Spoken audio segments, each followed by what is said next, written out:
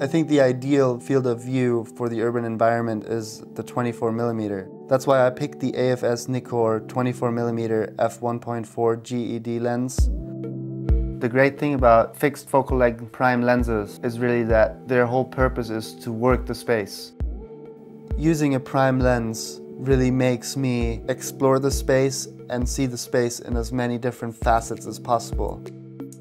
It allows me to get really creative with working scale between foreground and background because I have to move. With having a 1.4 aperture, even shooting at darker places, I can still keep my shutter speed up, my ISO down, without sacrificing sharpness because of the ultra-fast aperture.